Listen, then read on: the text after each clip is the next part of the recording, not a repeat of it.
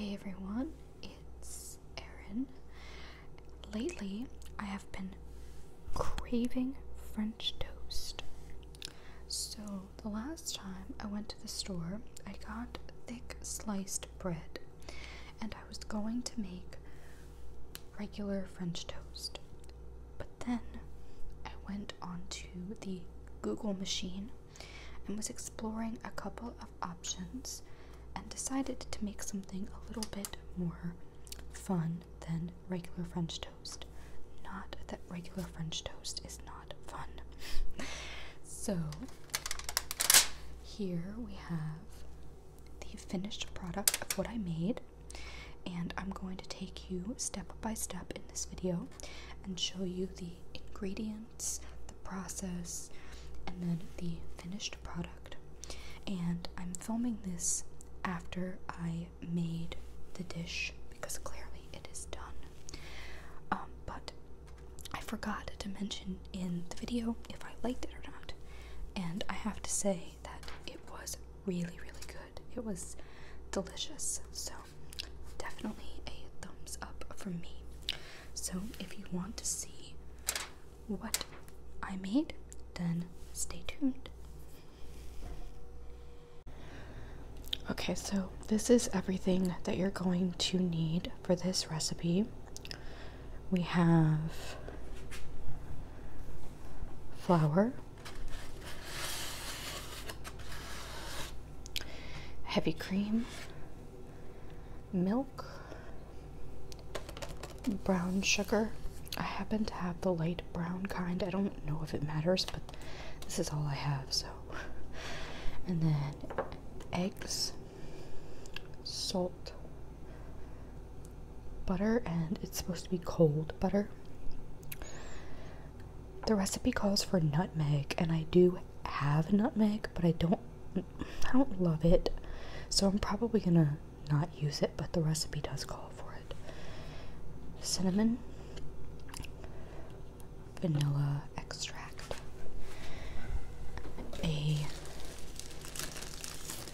I guess preferably thick loaf of bread, so I have Texas toast, but you could use, I want to say you could use any bread, especially something thick, or maybe like a French loaf or something like that.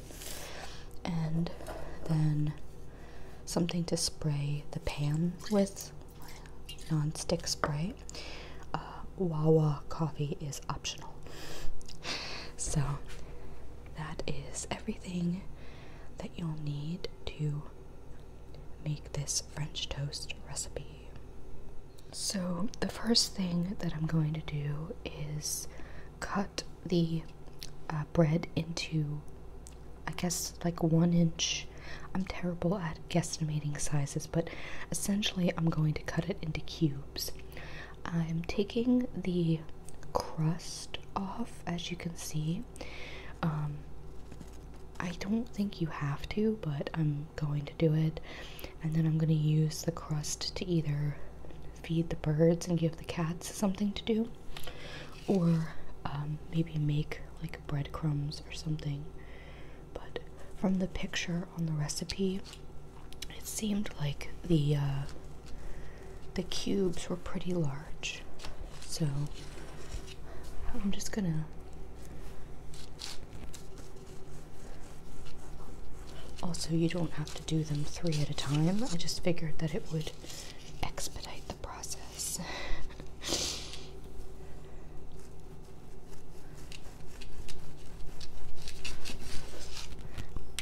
And then I have a bowl, and I'm just putting them in the bowl as they await the liquid they will be getting soon. I love fluffy bread like this.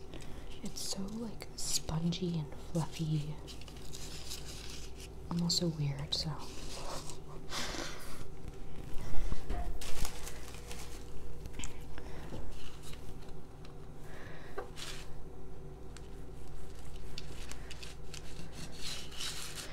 I'm using a serrated knife because I think it does make it easier to kind of saw through it and not necessarily because a lot of times if you use like a duller blade and you push down, it crushes the bread with it. So I tend to like to try to do a motion like this, like a very soft motion. That's why having a good knife is very important.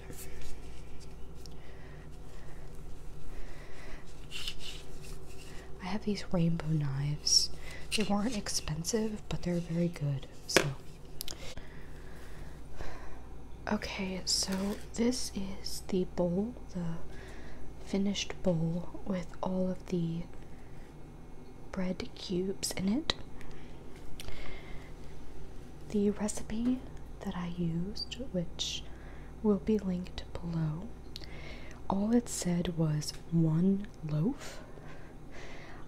So I did use the entire loaf except for the end pieces, the you know, the very ends of each of them. So I know that it was a pretty big loaf of bread, and I guess you're just gonna have to eyeball it or find a different recipe because it really wasn't very specific, unfortunately. I think it's gonna be fine though. So next what I'm gonna do is set this off to the side and bring in this larger bowl, and in this bowl I'm going to add milk, eggs, heavy cream, regular sugar, brown sugar, vanilla extract, and cinnamon.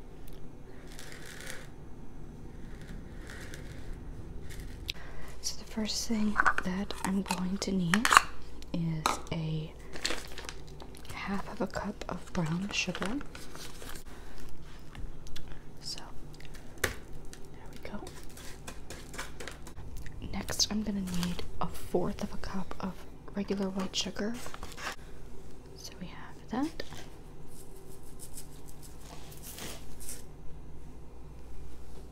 We need a tablespoon of vanilla extract.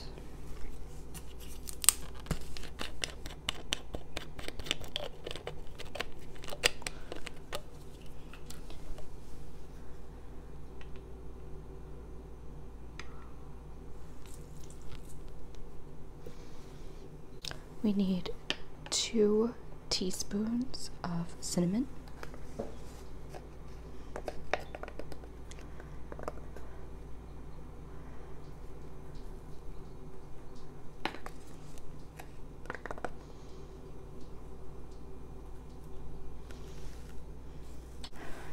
Next we need a half of a cup of heavy cream.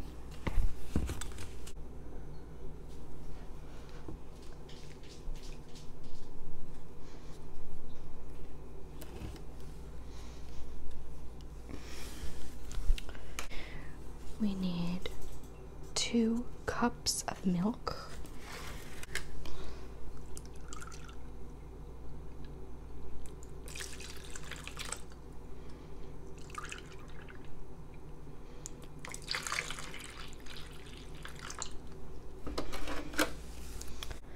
We have a very nosy cat, Mia. That's not part of the recipe. And the only other thing that we will need for this bowl is 8 eggs.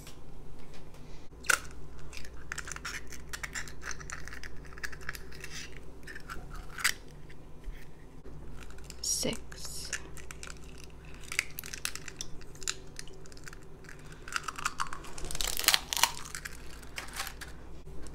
7.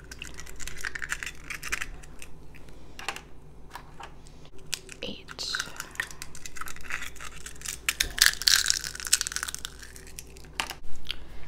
And then we can stir this all up.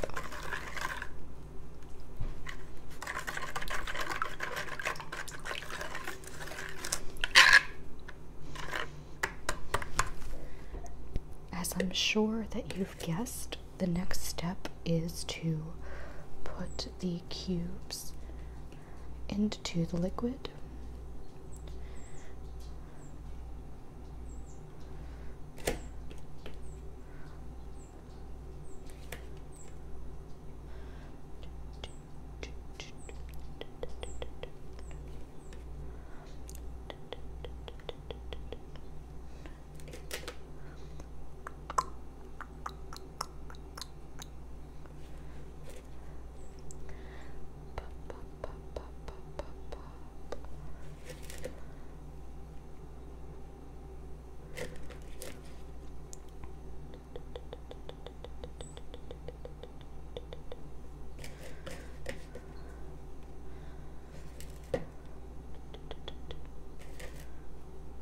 One, two, three.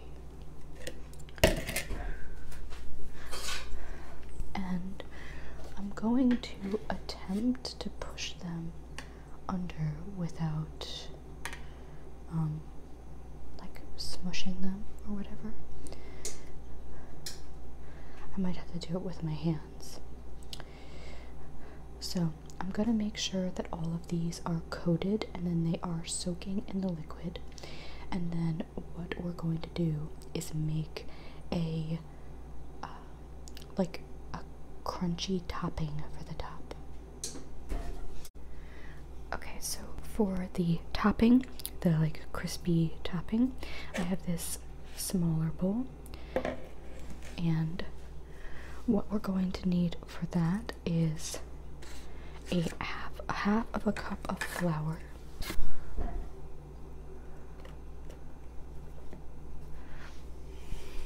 next we're going to need another half cup of brown sugar,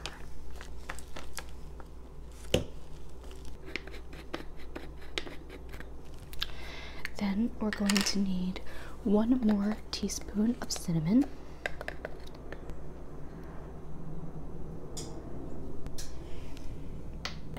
and 1/4 of a teaspoon of salt.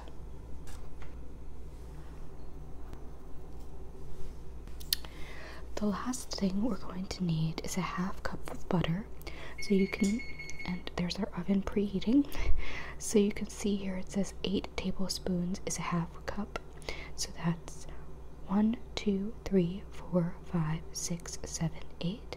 So we will be needing this whole stick cut into squares, and that's going to help to mix together with all of this and turn it into a crumble.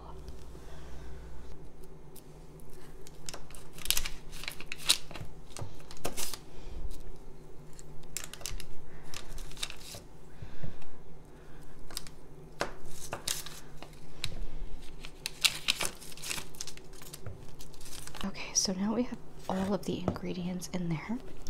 Now you have a couple of options for this as far as mixing it all together. You can use a food processor, you can use your hands, you can kind of like use a whisk or something to get really in there. But the idea is it looks like it won't mix together, but it ends up being kind of like a thick topping or crumble at the end. So whichever way you decide to do it is the same end goal. Okay, and now for the final part for the oven, I have a 9 by 13, I think it is, pan that is sprayed with non-stick spray. And I use these disposable ones because I hate dishes, and there's already going to be, in my opinion, too many dishes from this. So what I'm going to do is I'm going to take this, which is actually way heavier than it looks, and pour it into the pan.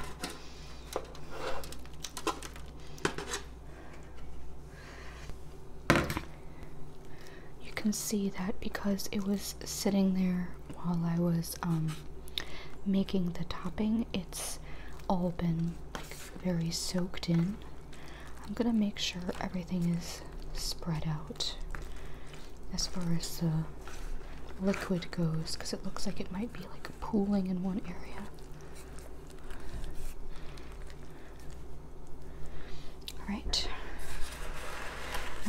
going to put the topping on it. The topping came out a little doughier than I was expecting. I don't know what I did wrong, but it's the same ingredients, so hopefully it'll just bake in, and I can't imagine that brown sugar and flour and cinnamon will taste bad in any form that it takes. So I don't have a food processor, so I used a NutriBullet, and maybe that was my mistake, I don't know. But it's supposed to be like something that you just sprinkle on, like, but I'm kind of dropping it on there as evenly as I can, and then we'll just have to see how it comes out in the end. Oliver wants to know what I'm doing.